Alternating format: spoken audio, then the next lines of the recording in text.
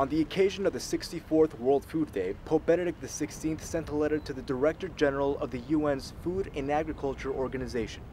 In the letter, the Pope mentioned how the economic crisis is permeated through all sectors of society, but has particularly affected agriculture in a dramatic way.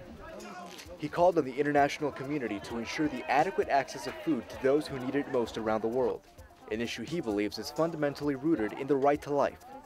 Benedict, who will attend the World Summit on Food Security in November, highlighted the idea of farming methods and said that natural resources should not be wasted.